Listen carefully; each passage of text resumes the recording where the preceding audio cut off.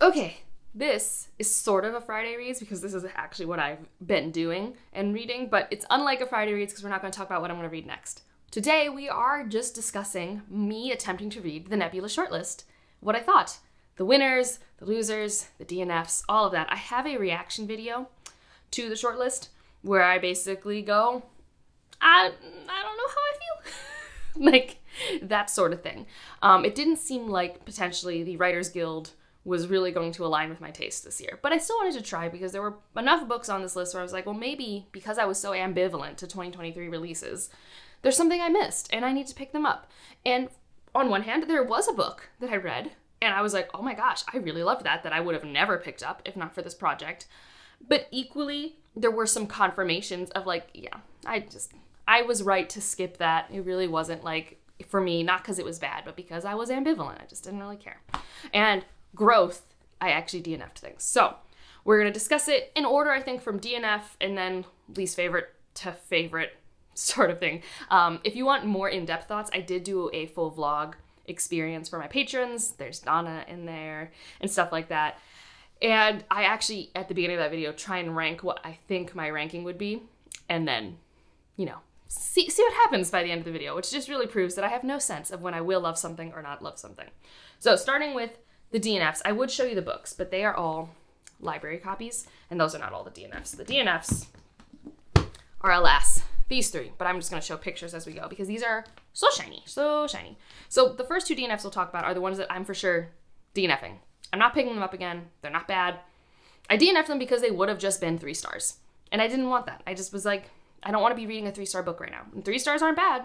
It's a well-crafted story with a good use of characters and world building and thematic stuff, but it's like I don't have a connection to it or an attachment. So the first one I DNF'd for this project was The Terraformers, which I was pretty sure I might not love that much. The Terraformers, it's a generational science fiction story. I read the first half of it. So 150, 200 pages of it, I don't know. I was doing some yard work while listening to it, and like each part is like a different group of people or generation, not like super far spanning, on this planet that is being terraformed by a corporation. And it's basically, as far as I got into it, we are looking at how in each generation society evolves, rights are obtained, how they kind of push against what the corporation wants because unbeknownst to the corporation, there are some people who were there early on in the terraforming process that didn't die off, that didn't leave, and there are repercussions for that. Also a lot of conversation about what it means to be alive and human and sentient that is brought into it because it's not just humans. And also, you don't really have a human type person. People are not born the same way. This is very far future science fiction. It's interesting. It's definitely, you know, covering the ground it wants to cover. I've just read versions of this type of science fiction, like with this narrative framework, with this type of how do we relate to the land and exist with it, how does our definition of sentience evolve, like all of those scientific ideas. I've just read in ways that I remember being more engaged with in things like, for example, symbiosis. Symbiosis I really adored, and although it's not identical to this, it had elements that made it more engaging to me. It had more thriller, unsettling vibes. It had a relationship with the plant life that I thought was really fascinating.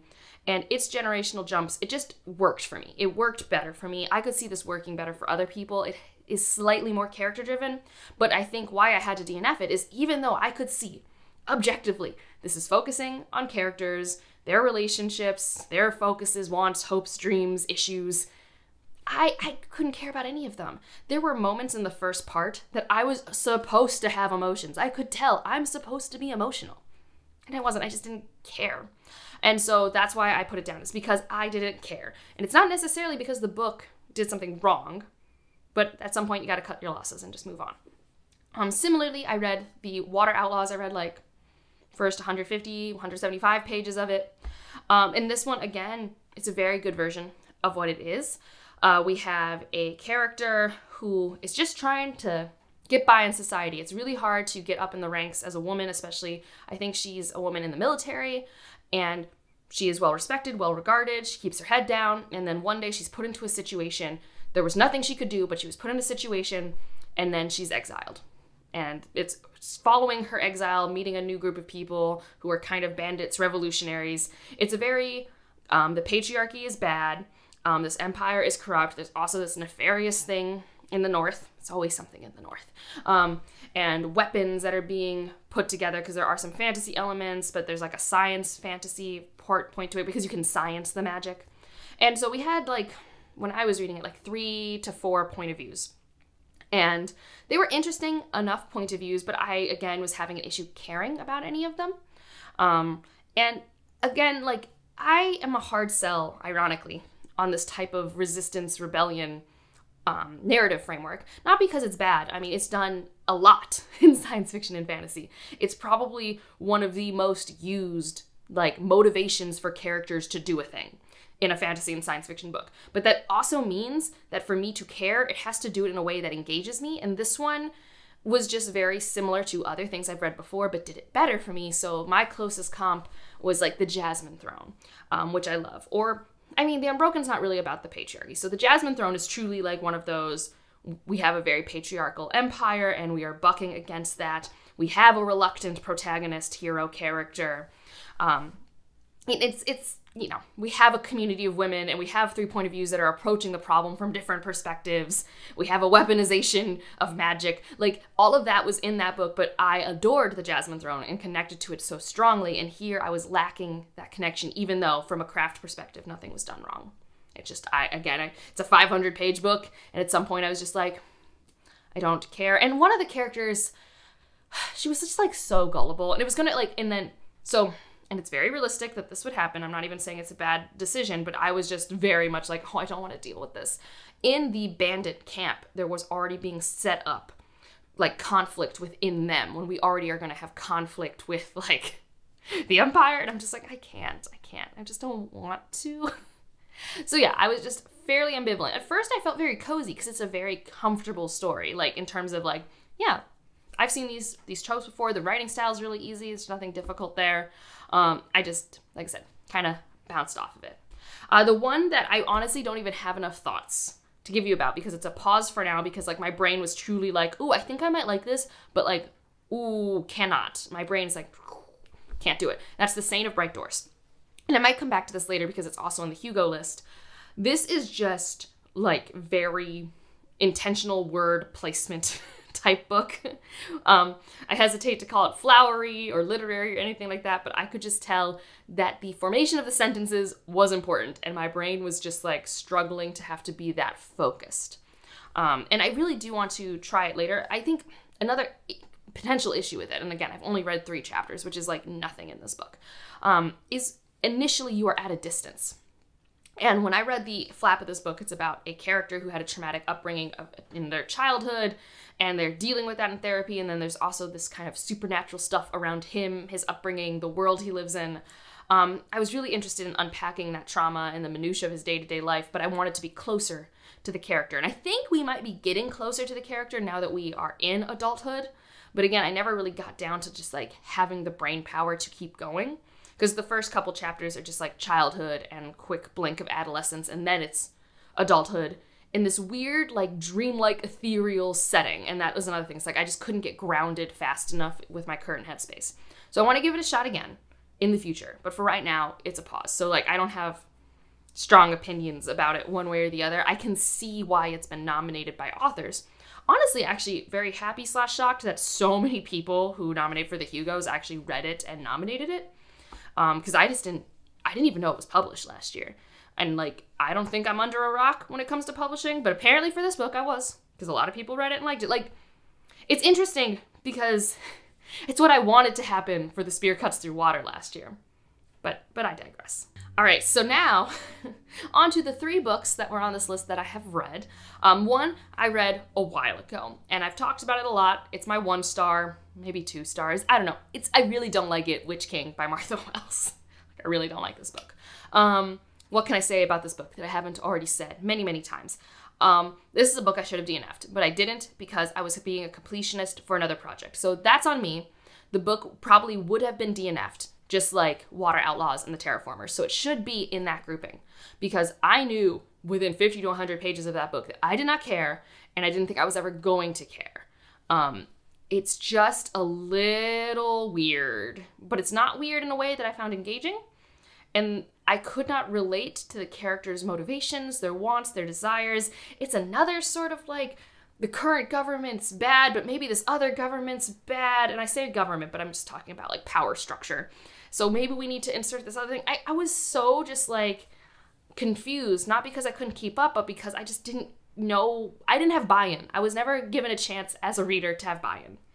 So I didn't like it. I wasn't surprised it was on the Goodreads Choice Awards because Martha Wells is very, very popular. Like, Murderbot has done amazing things for her career and her success.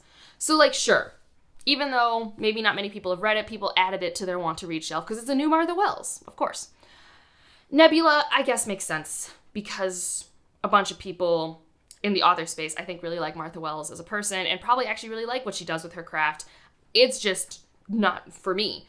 And, like, the Hugos is obviously Martha Wells is a Hugo darling, but it's just, like, this is not a great book. Like, I could see, like, it being really good for mega fans, but, like, the average person, like, I feel like I'm an average sci-fi fantasy reader. It's just not very good, in my opinion. And, like, I don't say that very often, but I just don't like anything about its craft. So, I don't know. Like, I don't know. I think the last time I felt like this, and I still liked the book even more, was Gideon the Ninth. And I really liked Gideon the Ninth comparatively to this.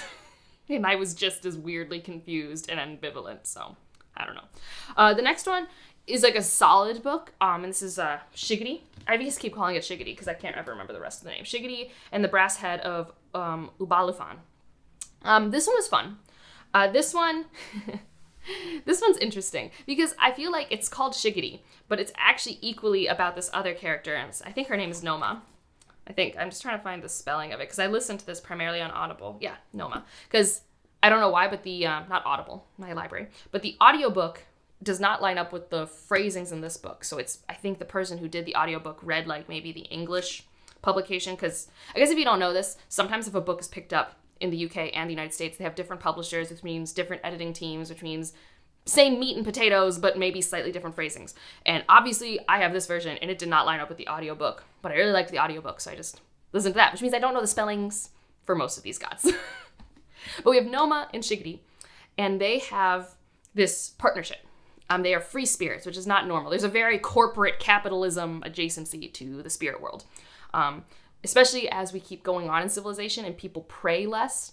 There's this whole organization made to make sure that the prayers are sort of divvied up, but it's also kind of corrupt. And Shiggity used to work for that, and it was made free by Noma. And the storytelling of this, you start in Media Res at the end of the book, then you kind of have different points of flashback for both Noma and Shiggity, and you get brought up to date. As we go, it has a heist story. They need to do this one more task to be truly free spirits, and that means that they can just get spiritual energy whenever they want, and they don't have to work through these institutions. And one of the driving forces of this story is Shiggity and Noma have this partnership, but it's also deeper than just a partnership, like just a work relationship. But there's obviously tension there because Shiggity is all in and Noma's not. And it's unclear why. And you learn more about that. And I just found I found that part of it very engaging to me. I will say Noma is like fallen angel succubus type energy. So that means there are a lot of lusty scenes. And I know that sometimes I think especially if you're not prepared for like erotic moments or, you want those in your romance books, you don't want those in your like literary fantasy sort of things. Just know like if you've read American Gods, there's stuff like that with that lust goddess. It's definitely in this book. So I enjoyed Noma immensely. She's actually the main character to me. I really enjoyed learning about her relationship with her sister, why the way she is the way she is. I loved seeing her meet people throughout time and make deals with them and how she brings them back. Shiggity was a little more boring to me. He wasn't a bad character. And I feel like there was supposed to be some payoff at the end of the book that I was just like, I don't know if I really feel like this is the conclusion arc that I thought we could predict was coming. And then near the end of the book, it tries to bring in the whole politics of this spirit world in a way that I was just like, that's too big scope. I didn't want the big scope. I just want the little scope that we were with. So I think it kind of lost me near the end, and it got very action heavy. Like, if you want God fight scenes, it happens. And I'm just like, whoa, what's happening? What's going on? So yeah, it's a good book. I think, like I said, it lost me a little near the end. It was definitely stronger for me at the beginning. But I'm glad I read it for this, and I mean, I always like godlike things. I think another thing is since I've read this near 100,000 Kingdoms and Broken Kingdoms, when we got into the societal god space, it just wasn't as good for me as it was in that interpretation. And obviously these are all just interpretations. But yeah, it was a good time. Now the shining star, the surprise, the oh my gosh, I was not expecting this, was Translation State. This is my favorite by a long shot. And this isn't just like my favorite because like all of these are misses. Like this is like almost a 5-star read. Like I really liked this book. Now, I don't like Ancillary Justice. I gave that 3 stars. Okay, and 3 stars isn't I don't like it, but that means it was work. A 3-star for me is this was too much work. I was not motivated to read it. I like to generally be motivated to read. That's why I read. I want to be motivated to pick up things. I was not motivated to read Ancillary Justice. I could not put Translation State down. And it's not an action-packed thing. It was just, I was really into the world building and how that was doled out. I was very into the 3 characters we were following, 2 more than the other, which is why it's maybe not completely a 5, because there's like one point of view that I didn't like love. I really liked the blending of the large scope to our tiny intimate problem, because it's a very intimate story in a very global situation with a treaty that needs to be passed. So I'm going to answer one of the big questions. Do you need to read the Ancillary Justice trilogy to read this book? Truly, I do not know. I read the first book, so I kind of understood how gender works, because that's one of the things about this empire is that different parts of it, gender's used differently. So if you're in the Rock Empire, everyone's a she. But we weren't there. We were in different parts. So there were different gender names and pronouns that are used. There are also different species of things. So I was a little prepared with the scaffolding of how this world building could be, but honestly, I don't remember anything about the world building in Ancillary Justice, and all I remember is the main character and their motivation. That's all I remember, and I was easily into this world. Does it spoil something in Ancillary Justice? I don't. I like the Ancillary Justice trilogy. I don't know. There is a character that is obviously probably connected to what was happening based off what I remember, but I didn't have any context for that character. I didn't know who they were, and it didn't bother me. I just learned about them in the moment in which I met them. Otherwise, our 3 main point of views are not in that trilogy. The part of the world we're in is not the Rock Empire. And like, yes, maybe we're taking place after the events of that trilogy, so maybe big global events could be spoiled. But for me, as someone who DNF'd that series and picked this up, I was 100% fine and had so much fun. Maybe because there was so much of the world to explore. We all know I love exploring a world, and this was done in a way that I really enjoyed. But the characters, like we have 3 characters from different walks of life. The first one you meet is like at a funeral for this person she took care of that she obviously had an ambivalent relationship with, and the funeral goes completely no way that anyone expects. I love that as a premise. I love that in contemporary space. I love that in science fiction and fantasy. It was awesome. And then she gets put on a task to solve a mystery, and that's how she gets connected with the other characters. We have one who is obviously not human, and you don't really know how, who, or why. It's like the only first-person point of view, I think, chapters, and it's fascinating. Like, in terms of a species and learning about them and their roles, and then also it's just like, even ignoring all the cool alienness of this character, it's just like a coming-of-age story. Like, this person does not want to fall into the roles that they've been told that they have to, and then how do they deal with that? That was beautiful. And then we have Reet, who's an adopted person who's never felt belonging and trying to find belonging.